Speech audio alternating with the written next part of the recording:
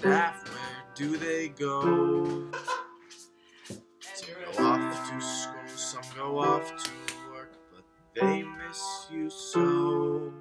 So we made some videos to show you about who knows. It's the Arrowhead Variety Show. The production caliber, the commitment, the dedication to creating your piece for the variety show each week is what Tony decided to focus on this specific week in episode 4. So, Tony Award number 4 goes to Peter Thabit. Thank you, Tony, for constantly voting on our best performances. And thank you, everybody. Let's see what episode 5 has in store for us. Hey, what is up, Arrowhead? Okay, so a little bit longer video here about the update on our, I think they're called vegetables. First off, for our avocado seed, pig bacon. Pretty exciting stuff. So, one of the toothpicks fell off and it opened up insight into the middle. So, I'm gonna zoom in. I don't know if my camera's gonna focus on it. So I'm overlapping a photo of it now, but you can kind of see in the middle, there are what looks like 3 or 4, maybe 5, I'm gonna call them sprouts in the very middle of the avocado. So that's showing pretty solid growth sign. I think I'm optimistic about pig bacon. I think we're going to have a miniature avocado soon, which would be dope. All right, and then we're coming over to Herbert. Now, you may notice, Ryan, why is Herbert upside down? Well, I'll tell you, I have a friend who is majoring in what he calls trees. And while he is majoring in trees, he knows a thing or two about vegetables and plants as well. And he said, Ryan, potatoes have these things called eyes. I was like, great, I already drew them on. Perfect. He was like, now, eyes are these little indents in potatoes which they grow out of. That's where they're going to spurt out of. And he said, you cut off all the eyes on the bottom of the potato, which is why it's not growing, but you need to keep the eyes on the top and put them in upside down, and the eyes on the top will grow. So basically we're starting over. He's going to be upside down. Don't worry, his mouth is still above the water so he can breathe.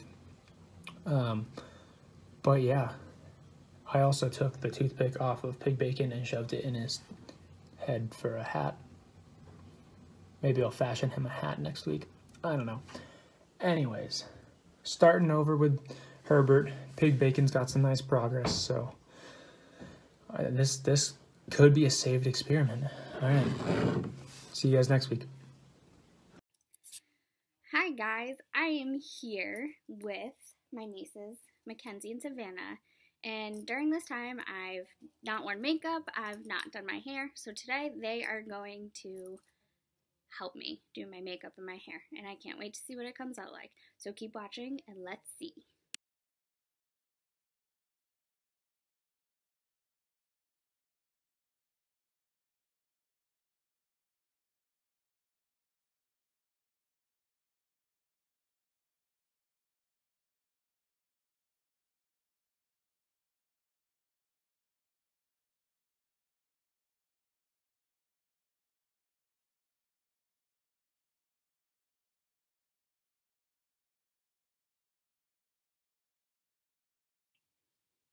Thanks for watching. I got my makeup done and my hair done, and I am now dressed as a unicorn.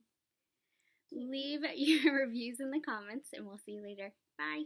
So I was trying to come up with other ideas, like to show you guys what I've been doing. I was like, what's something I really like? Well, I was like, I really love Disney. So what I'm going to do is I'm going to rank every Disney and Pixar movie into some separate tiers.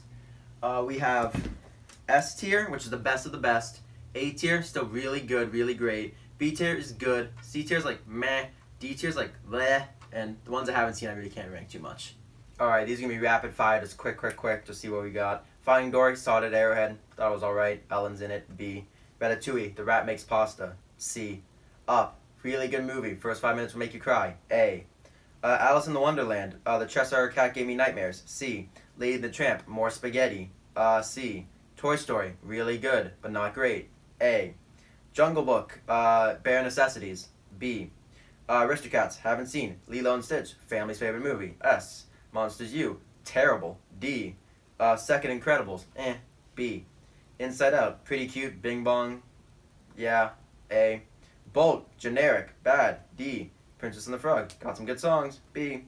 Sleeping Beauty, who cares? D. 101 Dalmatians, Cruella de Vil, just for that one song. B. Toy Story 4, haven't seen. I'm sorry. Finding Nemo, really good, better than Finding Dory. A. Tangled, underrated movie, go watch it. A. Frozen 2, A tier. Where's the other Frozen? We'll get to it. Oh, there it is. Also A tier. Little Mermaid, middle school, I was in the stage crew production. S tier. Cars, a lot of car anatomy questions that don't get answered, and it makes me scared. C. Toy Story 3, best Toy Story movie. S. Tarzan, B. Brave, the mom's a bear. C. Beauty and the Beast, best classic Disney movie. S. Monsters University's bad. Inc. is really good. S. Hercules, best overall soundtrack of any Disney movie. S. I haven't seen. Bambi. C. Pinocchio, sucks. D. Snow White, the dwarves are the only thing that's good. B. Atlantis is not real. Dumbo, it's cute. First Incredibles, better than Incredibles 2, go up a tier. A. Pocahontas, real life story, Color of the Wind. B. Cinderella, boring. D. Wreck-It Ralph, bad-ish. C. The second one, better. B. I think the second one's better. Hunchback of Notre Dame, pretty good, very good, kind of dark. A. Mulan, really good, S tier. Moana, saw that at Arrowhead, seen it probably 10 times overall now, A tier. Aladdin, my personal favorite Disney movie, S tier. Emperor's New Groove, he pulls a lever, C. Zootopia, Shakira, B. Lion King, really, really good, S tier. Fox and the Hound, makes me cry, B tier. Big Hero 6, Scooby-Doo, except instead of a talking dog, it's a marshmallow man, B. Peter Pan, bad, D tier. Toy Story 2, just as good as Toy Story 1, not as good as Toy Story 3. Haven't seen this. Coco, saw it at Arrowhead, really good songs, really good story, A tier. There you have it. If you think you can make a better list, go ahead and try, but I think this is pretty definitive. So after you guys have seen my list, here's each movie in its separate tiers so you guys can get a clearer picture of what I thought. I'm sure you guys agreed with me in some areas, disagreed with me with others. So go ahead and make your own. You can find it online. I'd love to see what you guys make with your list, but overall, I think mine can't be beat. Hello everyone. So, I'm here today because I need to come clean about something actually. I have this hidden part of myself that I need you guys to promise you're not going to tell anybody about because it's a pretty big deal. But I actually have magical powers. I haven't told anyone. It's a big hidden part about myself, but I feel like you guys should know because I made a big mistake. I think the power got to my head and I need to come clean about it. So I'm gonna need you guys' help from this mistake that I made. But first of all, I feel like I should explain how all of this started, right? So one day last summer, I was walking around camp and I found this really cool jar. And I thought it was normal at first, but Camp Arrowhead's the most magic place on earth, so it had to be special. When I picked it up, I realized that its magic powers were transferring to me, and all of a sudden, the jar started levitating, so I knew that this jar had given me magic powers. So, naturally, I had to figure out what else I could do with these cool powers. So as it turns out, I could find money from behind anybody's ear. That was the first trick.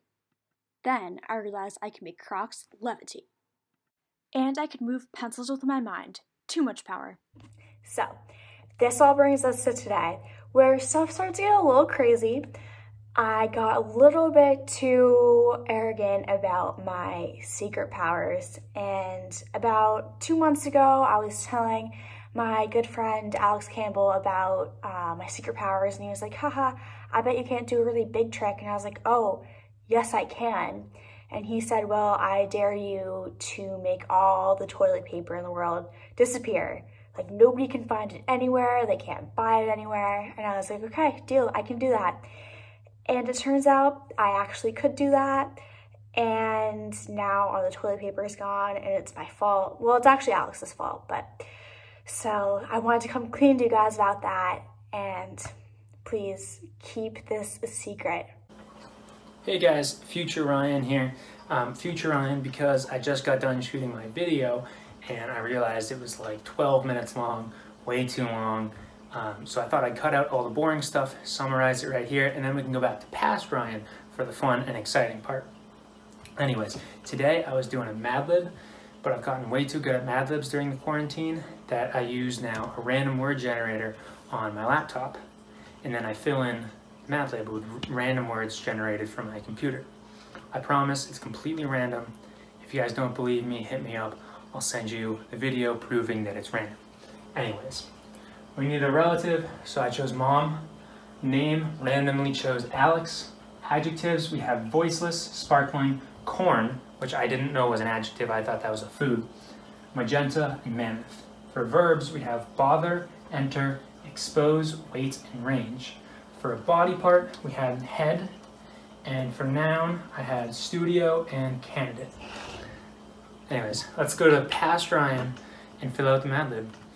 This Mad Lib is called A Letter from Camp. That's why I thought it was gonna be, you know, kind of funny, it's relevant. Anyways, let's get started. Dear Mom, I am having an voiceless time at camp. The counselors are sparkling and the food is corn. That worked out really well. All we serve at Arrowhead is straight corn. All right, I met Alex and we became magenta friends. Alex is a very magenta friend. Unfortunately, Alex is mammoth.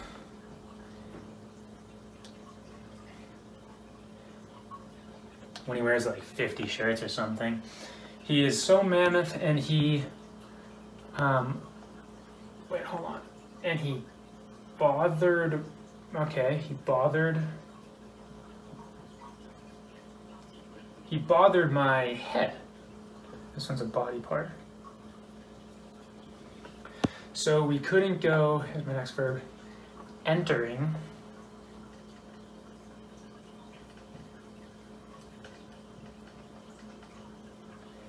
Entering like everybody else. Dang, Alex, why you gotta be so mammoth? Now we can't go entering. I need more studio.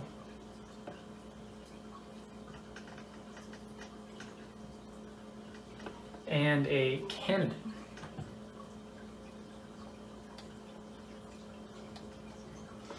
A candidate sharpener? That sounds interesting. I don't know what a candidate sharpener is. Anyways, I need more studio and a candidate sharpener, so please, another verb, expose. Oh, back-to-back verb. Expose, wait. More when you range back. Yours truly, Camper Ryan. Alright, and at the end of my videos, my Mad Libs, sorry, I like to rate it. I'm gonna give this one was pretty solid, not gonna lie. Aside from this last kind of thing, I don't know what a candidate sharpener is. I don't know how you expose a weight and when you range back. I don't know what that is. That kind of knocks it down. But this right here has kind of been the saving grace. I promise you I did this random. You guys saw random generators. I don't know how that happened, but that's cool.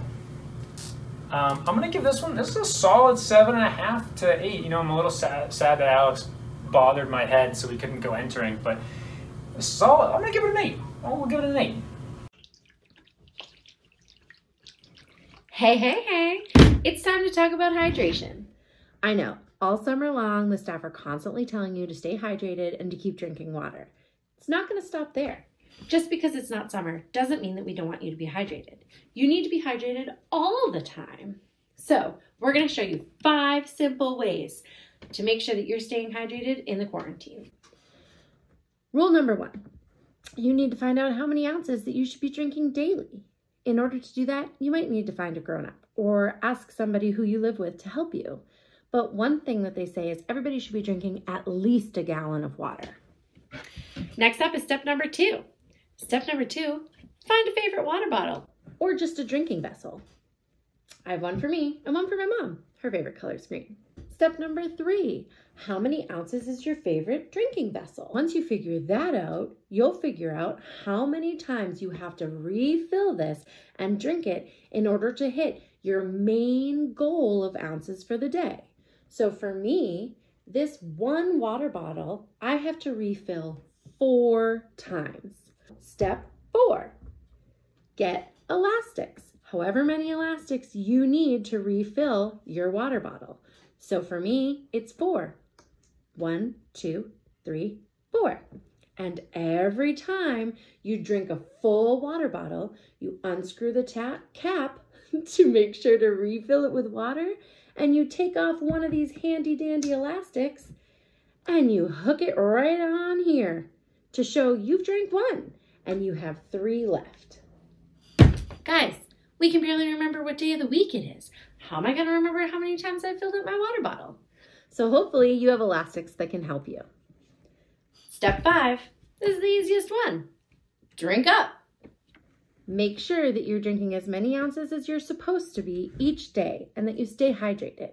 We'll see you all super soon, and thank you so much for making sure that you're constantly drinking enough water throughout the day. See you soon. Hello, Camp Arrowhead. It's me, Adam's great aunt Edna. Today, I wanted to rate and review all of my apples that I gave to Adam. What do you think? Think it'll be fun? All right, let's join me, all right? All right. So I'm going to put them all out here, okay? And then I'm going to sort them. Well, this one feels pretty real. Oh, it's not real. It's smaller than the others. Oh, it's got some weight, though. This one's just bigger. Oh, all right. Well, I guess that one's a little different from the others, but you know what? I kind of like it more. I didn't get a sticker for this one. Oh, boy. All right, well, oh, I got 2 here. Look at that. All right. So I think I'm going to sort them by size, okay?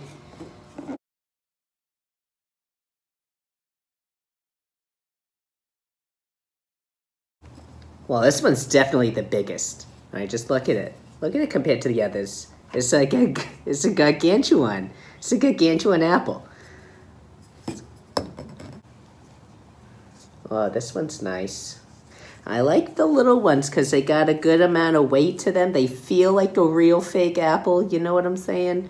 Well, looks like a 7-way tie. I can't pick the best one because they're all the best ones, you know? They're all equal in my heart and in my eyes, and I'm glad that Adam is enjoying them so much. All right? Now, thanks, Camp Arrowhead. Oh, wait. No, Camp Arrowhead. Hey, Camp Arrowhead. Welcome to week 5 of the Arrowhead Variety Show. I hope you guys are all doing swell, and I can't wait to do some science with you today. So this nice weather has gotten me so hungry for some ice cream.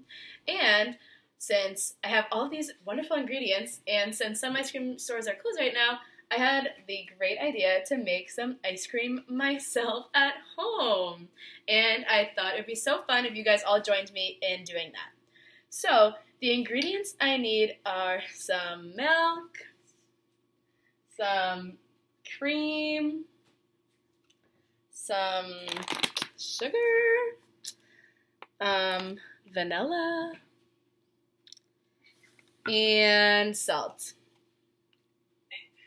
So, and we also need a small Ziploc bag and a large Ziploc bag.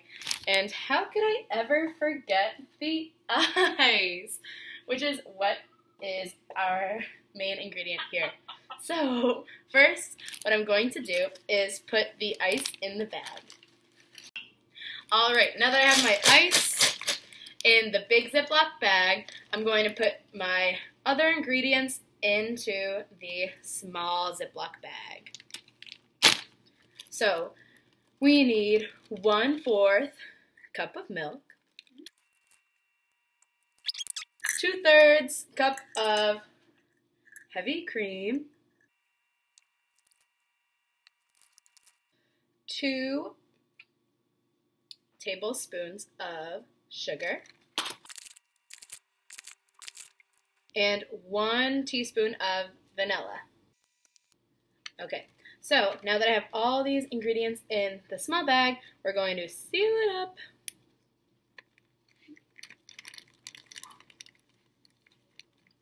And I also have some tape to seal it up even more for good measure.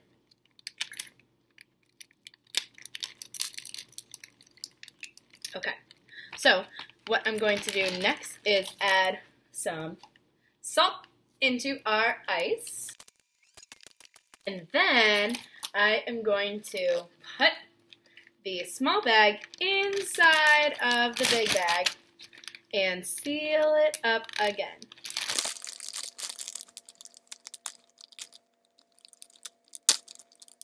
And our final step is to shake it up.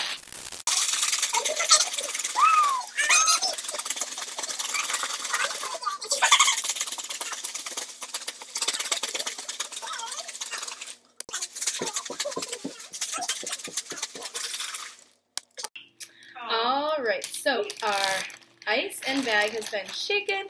So now I'm going to open it up. I put it actually in another bag too because it was getting a little leaky. So let's see. Nice. Okay. So our tape kind of fell off. That's fine. That's fine. And here's our final project. It feels like ice cream, definitely. So let's see if it tastes like ice cream too. Looks like ice cream. 10 out of 10. I highly recommend. I feel like I just went to Cabot's or something. So, I would definitely recommend doing this at home if you can. It was such a great treat, especially on a fun April afternoon. And I'll see you guys next week. Hello and good evening. From location, my name is Newscaster 1, and here are tonight's top stories. In tonight's top segment, April 2020. Whoa, what exactly is happening this month? Like, what? We look into the lives of Andrew and Bandrew Lyden, 2 identical brothers whose life has been turned a little upside down. Bandrew Lyden here, day 1 of vacation. And I don't know what that guy up there is singing. Hey, hey, baby, ooh, ah, I wanna know, could you be my girl? I don't know if it's an original, I don't know if it's a cover, but that guy is making it work, and I am in love with that song. I just want that song on repeat. Oh, thank you, waiter. And by the way, the only thing they serve on this resort is jerk chicken. And it's delicious. You want to give me deliciously flavored chicken that goes straight to my bicep? Thank you. Day 1, stuck on vacation. Say it's not going too bad. What's up, everybody? Andrew Lyden checking in from home. Got to sleep in today on April 1st for the first time in a while. Woke up at noon. What a treat. What's on the menu for breakfast? Breaking the fast? Cereal. 3 p.m. Guess I better do something. Hopping in the shower, gonna put on a podcast. Scoozab, zip, zap, zap. Now, son, what did you do today? I did absolutely nothing today. Nothing. April 10th, thank you for checking in. I think I can show you how I'm doing. 2, 3, 4. Ay, oh, what's this song? Ay, baby. Ooh, ah, I wanna know. Oh, could you be my... Is that the jerk chicken? Thank you, it's delicious. Hey, there you go. Hey, hey, hey, baby. Ooh, ah. Going good. Andrew Leiden, April 10th. Just woke up at noon. All I have is cereal. So, I guess I'll have cereal. 3 p.m. I should probably do something. I'm gonna hop in the shower and put on a podcast. That's when I told the guy, skip, zap, zip. Now, son, what did you do today? Well, today I did absolutely nothing. Nothing. April 29th, Andrew Leiden checking in. The guy hasn't stopped singing the song, and all they fed me is jerk chicken. Yay, baby! Ooh, ah. I don't know, guys. I think I need to change the schedule. Day 29, and I woke up at noon. What a treat. There's gotta be eggs somewhere. Pattern inside of the scoop. Now, son, what did you do today? Today, father, I did absolutely nothing. Day 30, and they haven't stopped singing the song. Is this the jerk chick?